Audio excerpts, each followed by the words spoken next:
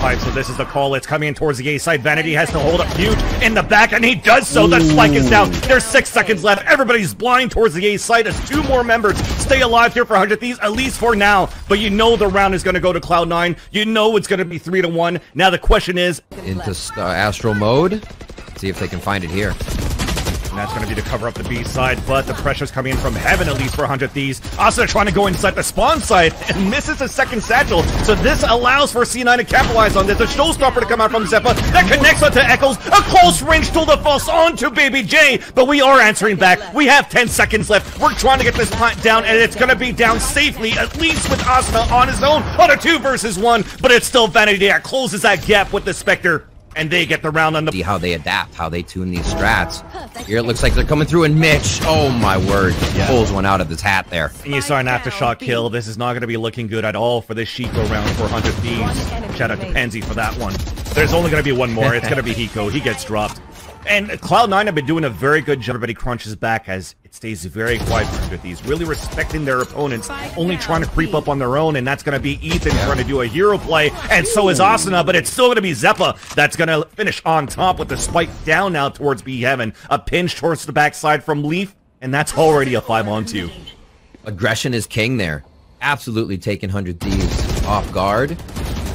Quick peek by Hiko. Now he's just getting sprayed down as he doesn't really want to trade back. Leaf finds BabyJ in mid. His 100 Thieves get scattered on. Cross here as one bullet hits him through the toxic screen towards the back of the site. That confirms it, and we're going to get the Prime Gaming Flawless on top. For C9. Couple of nades coming out, and that allows a turret to get a kill. And nade shells on to BabyJ, but finally gets answered back by Ethan. But look at that utility that we mentioned before. You can't get through this fault line. You can't get through this aftershock. A flash that comes out is only going to be good for 1 kill, but it's still a 3-on-2. So a little bit of damage done to start things off, but only 1 more to go on this head-to-head battle. Red here for 100 Thieves. It works for the bait. Both ults for the retaker now cancel out towards B, but it's still trade-offs. It's a 4-on-4, but everybody else that's inside the site on this A side is being held out by Leaf, by Xeppaa, and we have a 7-1 scoreline looking to be an 8-1. Asuna, though, trying to keep the dream alive into this round. Leaf moving forward towards Elbow, wins his duel, and that is... A lot of these rounds have been kind of push to execute. 100 Thieves gain space, and then they grab something. Ooh, that time a nice shot by BabyJ. Vanity's playing at the same spot. He's challenging it. He's inside that smoke, coming out the Nebula, backstab onto Hiko. That's an execution, but the spike's still down. 34 seconds left on the clock. We lost a knock for Mitch, but we have another one as Leaf has a duel of the Fuffs. Now Jetta, though, also gets the headshot on Heaven's side. Free-fired shot. BabyJ has to win this important fight here towards screens, and he does. 2 versus 1. About to look for a jiggle peek for information, and Asuna has an inkling that we do have Xeppaa moving up towards A-ramp. He closes a gap, he wins that fight, and finally 100 Thieves put one on the... Again, the retake is still easy with the way he can use his util. Vanity, so they're definitely playing with a lot of confidence. It's definitely an anchorous sight, and pull the trigger once you hear it coming. There's 2 already, Vans. That is so much utility being used towards that B site, and we're trying to just go for the ego peak in the end for C9, trying to disrespect 100 Thieves, but in the end, it's them that are getting disrespected. A 9-2 scoreline looking to be a 9-3, as once again, we go through the Cosmic Divide, and we will go through a break that 100 Thieves... Nope. Don't take that one. Leaf inside the ropes, able to get that kill on to Xeppaa and an off angle from Asuna on the left side top ramp. So things are looking good, at least for 100 Thieves on that defense. A nice little dink long range, looking for the kill. It works for Ethan. A Nova Pulse and also a Gravity Well, but Vanity is just holding it back. He knows he's been inside the corner. He's allowing for Mitch to come out from the rope side, and it works out for 2 kills, but Vanity's on his own. Frenzy against BabyJ, 22 HP. The spike is still on his back, so he's just going to look for that money plant. Hard plant. If he could get it for Cloud9. With the numbers. 100 Thieves closing in, and they're doing a good job to prevent that. The one to tell us when we can find it out here. Big Gravity Well, paint shells to retaliate, and Eccles gets the kill for the trade-off, but it's still side just so they could set the crossfire here from spawn side as well. Ethan first contact, first to fall. Mitch looking for the swing, but it's going to be Jetta that supports him for that headshot. BabyJ also trying to sweep out, and all these one-on-one individual swings gets punished by 100 Thieves. At least Hiko's on Heaven's side. Spike is down, 18 seconds left, but he is also on his lonesome, and it's going to be at least the easy plant now for Cloud9. Are they going to rope him? Sees the head, quick shots. That's 2. Thick, but They're doing a great double stack right outside. Nice observer peek there. Thank you so much for turning off that vision. Range is BabyJ, but with the Vandal, they can spray back through this and just hiding through the nebula as it disappears. It's still Baby now spots one, and another battle on mid side between Mitch and Asuna, who is still continuing to push the defender side back, which would allow C9 to push up towards B. But here comes the swing. Here's for one, and it's traded off on both ends, and now it forces Eccles to fall back inside the coming out on the defense, but not really needed because it's all stuck towards ropes. We have no information whatsoever. That's information right Almost there. Able to peek through it. Yeah, Hiko playing with fire, more like aftershock. Can they push through? It looks like they're going to absolutely try for this, fans. And it's good for Vanity with 2 kills, unfortunately for them. It was actually a very strong and better retake than for 100 Thieves. Ethan has to come up huge at this point, just around the corner.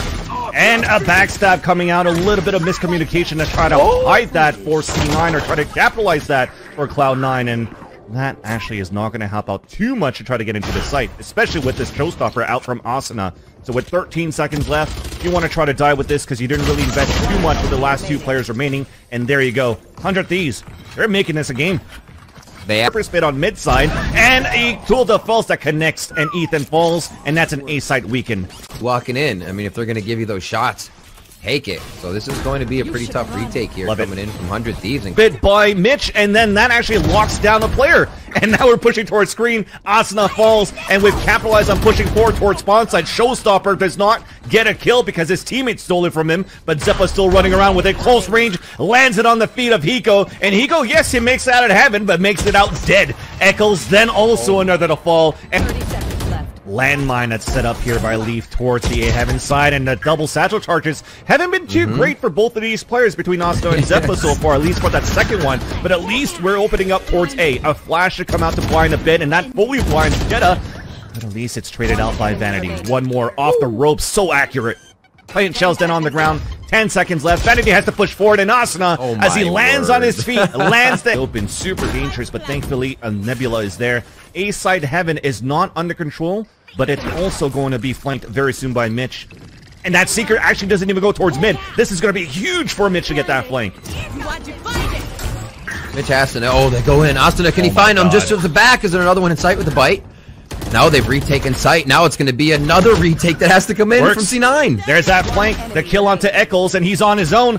And that's going to be a nanostorm on the ground. Hiko on the top. Paint shells on top of that. And that was quick and clean from the show of Xeppaa, sorry.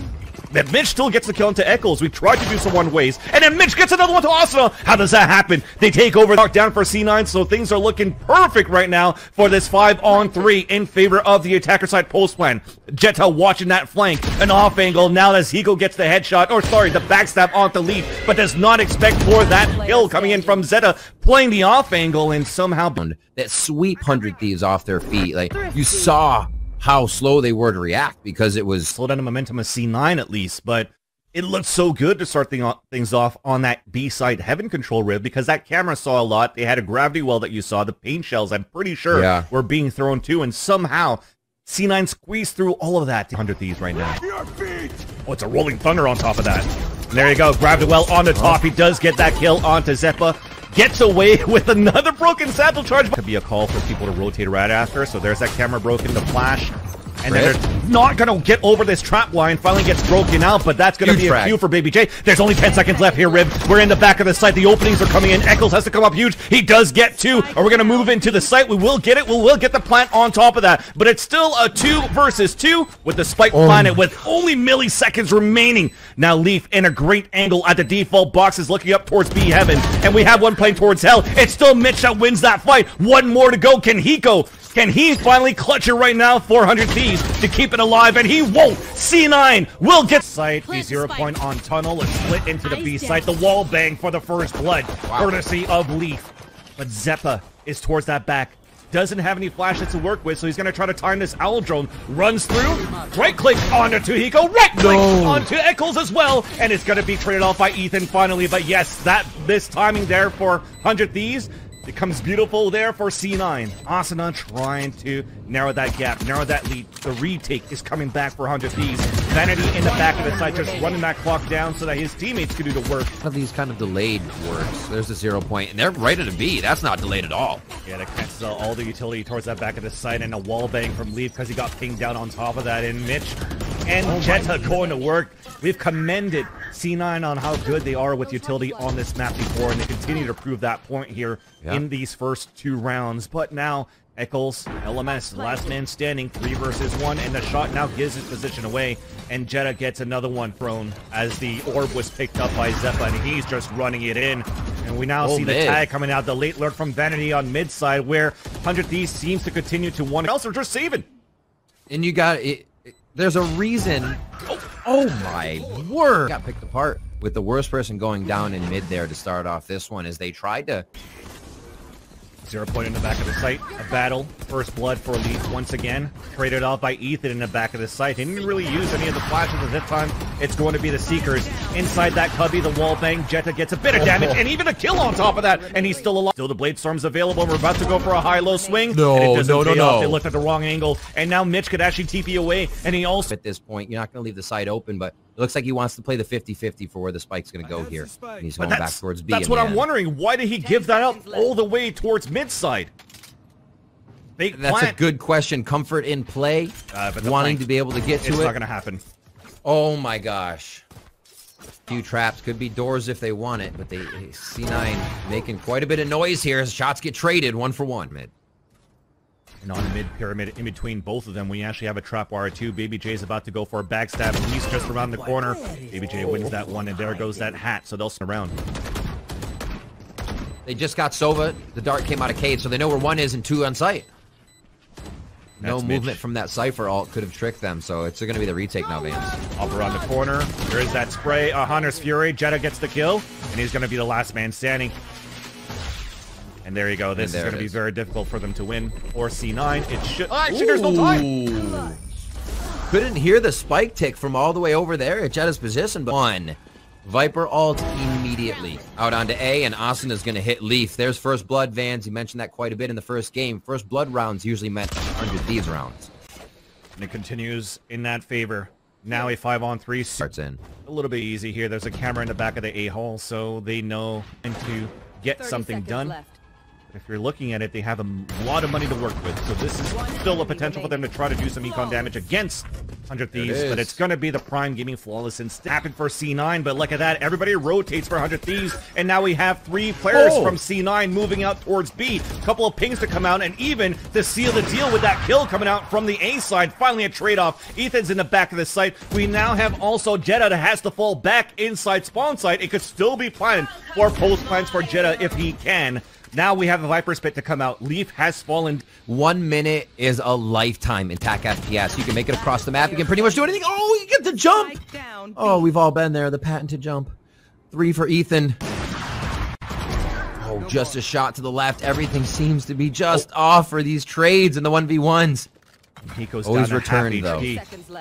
xeta's pinned on a 2v1. After that shot, it's a crossfire now for 100 Thieves. Should be locked down from Arches and from B main.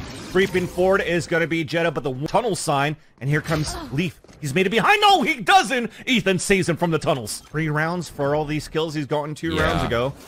And now they know that the hit's coming towards the B side. Beautiful flashes coming out too, but it's still going to be Eccles that gets the kill onto Mitch. Hunter's Fury to come out from Hiko just to try to split out the attack for a bit. We will now guarantee a plant. Toxic Screen is still up on D. Here comes the flashes. Party. Xeppaa, all these footsteps, gets the first kill, but Ethan also gets a second one. Underhand throw, looking back towards that side. They're crunching in towards his teammate, towards that ladder side, and it's still going to be xeta, but the jump classic, coming out from Asuna is going to be able to get him with the headshot instead. Tag it. The order going to happen. I was like, I'm not too sure, but starting to believe now, especially with that first blood from Asuna. Potential.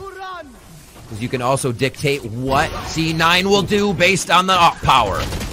Ready to play is Asuna. We do have a Hunter's Fury kill coming out from xeta, though. It's a 3-on-2. Player advantage now for 100 Thieves on the defense. Shock Dart, Snake Bite, everything on the ground to prevent C9 from moving in with the spike down out towards the palm tree. So Vanity stuck at bricks now to get this clutch, and a late owl drone to come out will now make it much more difficult for Vanity to try to win this. The pre-fired shots, and it's gonna be BabyJ. Strat we have, and it's gonna be the pistol round of second half. Vanity's close, classic left clicks. What? Snakebite on the ground, some debuffs coming in so it can work the right clicks instead, and it works out onto Ethan. And oh my god, this round. Just getting long break. It takes a while to shoot. Mid area, fight for himself, and he gets the opening frag. That's a very nice one on top of that, and just on the other side behind that ladder, Vanity somehow still stays alive because he has support from Xeppaa. Now we're trying to spray with this Vandal, but does not work out for Eccles. A 3-on-3. Spectre, Phantom, Bulldog. It's still working out for their bonus here for C9. How is Vanity still alive? Inside, just by the spike with this Poison Orb, and with 12 seconds left on the clock, it seems to be a done deal. Yeah, he's waiting for that pickup sound. BabyJ on one. Somehow? Two? No way. No time left. They have to pinch in on him. He's trying to stay alive, and he does. Vanity was under so much pressure at the beginning of the round, all the way towards this round. Walls coming up, trying to do a little bit of what C9 was doing before. See the Spectre once again towards that back of the site. A couple of kills ringing in for Cloud9 with the player advantage. Flashes on the back of the site. On top of the wall is Ethan with that Guardian, and that's also now spiked down. Hiko does have a little bit of map control inside this B site and loses that audio cue being heard towards that pillar side. A knife, and then Mitch with the triple kill. That kill on BabyJ would have... It almost feels like all your eggs in one basket. Especially, I mean, for an eco too, but you want to be able to have a bit of a flank. That's going to be taken up almost by BabyJ. Cloud9 is just reading this one right now. 145, all share shots, but players are still alive here for Cloud9. Now you have one tucked in, playing a little bit more passively. And now as he swings out, but there's still Jet as a support. Mitch as he falls down, and that's the triple kill. And we are now at map point. Just the accuracy of that. Oh my word. I thought he was going to have to show himself coming through here. One enemy remaining. Right in the face. It wouldn't even mattered if he didn't have, if he had more HP. Oh my god. Okay. Let's see if they can make this one work. Hunter's Fury is going to come right through to clear the backside of the site, but it's not going to hit Leaf. Because Leaf's on the top of the tower by ladder, and that's 2 kills now for C9. A big flash allowing Leaf to get that easy kill back towards Berlin. Mitch then going to work at the same time too, and that's going to be